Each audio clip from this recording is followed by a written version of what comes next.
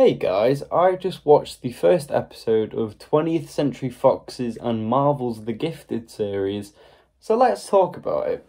And I know this might feel a bit weird that I'm talking about a series from almost, I think this season was 5 years ago, but this show actually ended in 2019 when Disney Plus bought 20th Century Fox. Sorry, not Disney Plus. Disney bought 20th Century Fox, and obviously all the shows that they were making got cut, and this was sadly one of them.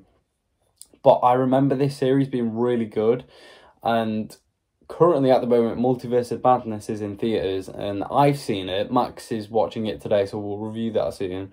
But there's a character in Multiverse of Madness called Wanda, and she is fantastic in that film. But she actually has a sibling, and she's in this show. And I'm not too sure why she's not in the MCU yet, because she's brilliant in this show from what I can remember. And it really just got me in the mood for like sort of X-Men related stuff. So let's talk about it. So this show is created by a guy named Matt Nix, and he does a great job with it because he is accompanied by none other than Bryan Singer. If you guys are fans of the X-Men films, we might review the X-Men films later on down the line, me and Max. But if you guys know the X-Men films, possibly the best one apart from Logan is X-Men Days of Future Past, and that is directed by Bryan Singer actually. So that is another reason why you guys should probably watch this series if you enjoyed Days of Future Past, that is. And basically this show is sort of in an alternate parallel universe from the films where there's been a terrorist attack by mutants, and all the mutants are like shunned upon, and they're frowned upon in society basically, so everyone goes into hiding. There's a real sort of like LA Noire sort of Last of Us feel to the show, which I personally really like. And yeah, this show is really interesting the way that it goes, but obviously it's been a long time, so I can't quite remember it, so this is why I'm watching it.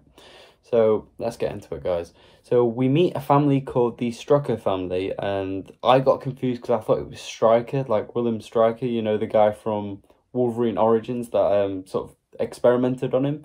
And they find out that their two kids, Andrew and Lauren, I think her name was, they both have powers, and it's sort of like Deadpool, how when they get in like real like levels of stress, their mutant ability comes through their genes and their blood. I thought that scene was sick. They like bring down a school because this kid's getting bullied. Obviously the son in that family is the one getting bullied.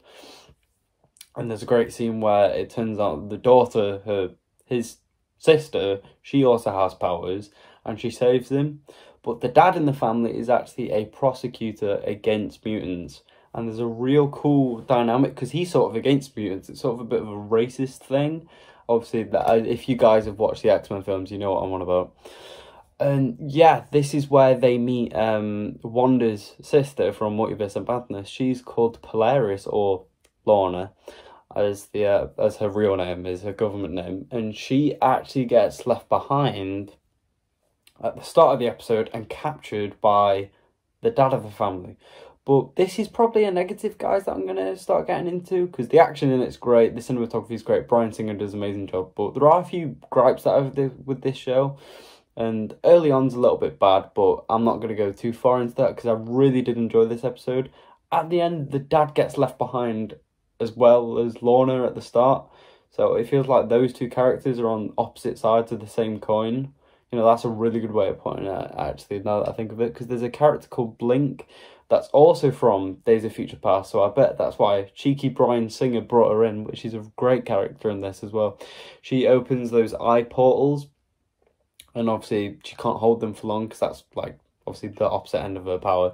And it starts the same way it ends, someone gets left behind, and it seems a bit lazy, a bit repetitive, but you know, I can't really remember too much if this show's really bad. I personally, I remember it being really good, so I guess we'll see where this show goes. If you guys aren't really enjoying this series, or if you guys think it's a terrible show, just let me know, because personally I thought it was good when I watched it in 2019, I think it finished. And yeah, this episode was a really great pilot episode. I'd probably give it an 8 out of 10. Really good start, really strong start. And obviously this show is finished now, so I can review this series whenever I want. I could do a daily, like, upload schedule, I could do it weekly. I'll try and do at least maybe 2 per week, you know, because I have stuff going on. But yeah, if you guys have seen 20th Century Foxes and Marvel's The Gifted, let us know down below, and I'll see you guys in the next one. Goodbye.